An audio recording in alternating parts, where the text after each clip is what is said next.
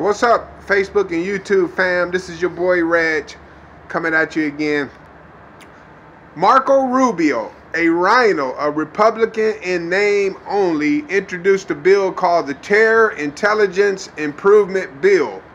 And what this bill would do, it would suspend the Second Amendment rights of anyone being investigated for terrorism or terror-related offenses. So if you're suspected of being a terrorist or even a domestic terrorist, they will suspend your Second Amendment rights, your right to bear arms. Even if you're not guilty, even if your name just comes up or pops up, they will suspend your right to bear arms until they do the full investigation.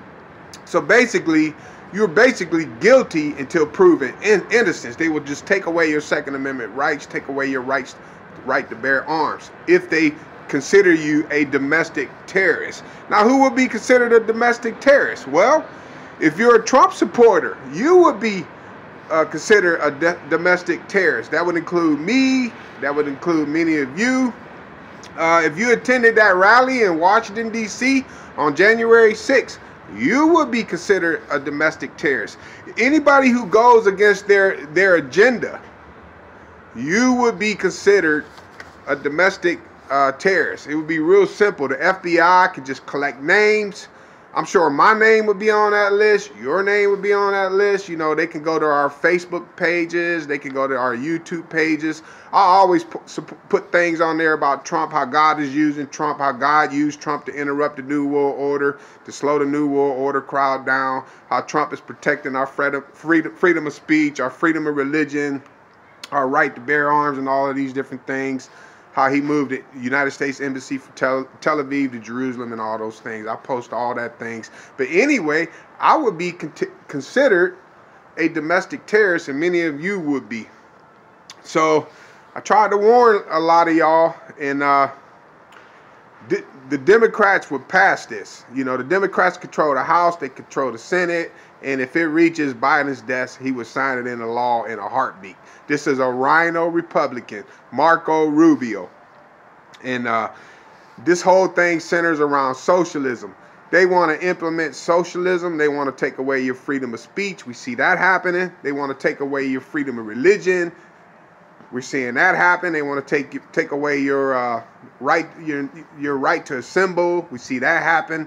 Governors are shutting down churches because of this COVID-19, and now they want to take away your right to bear arms. This all centers around socialism. The spirit of the Antichrist is operating through many of these bureaucrats, mainly Democrats, but some Republicans. And the spirit of the Antichrist is operating through all of them. And they're trying to implement socialism.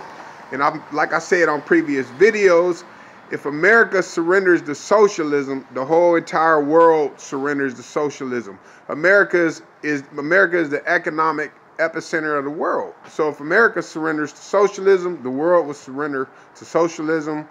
And that would pave the way for that new world order, that one world government, the one world economic system that you read about in Revelation chapter 13, verse 16 through 18, Revelation chapter 14, verse 9 through 11, Revelation 15:2, Revelation 16:2, Revelation 19:20, Revelation 20, verse 4. So we need to be getting on our knees, and we need to be doing some praying. If you voted for Biden, man, I tried to warn you about this stuff. And if you voted against Trump, I tried to warn you. But it's not too late for you to join in prayer with the rest of us. And we got to pray that God put it in their hearts to not pass this bill. Because if it's passed, and it got a good chance to pass, because, again, the Democrats control both houses. Plus, you got an empty man in the suit in the White House that would just sign that bill into law. So we need to be praying. All right, love you guys. About to get out of here. Talk to you later. God bless.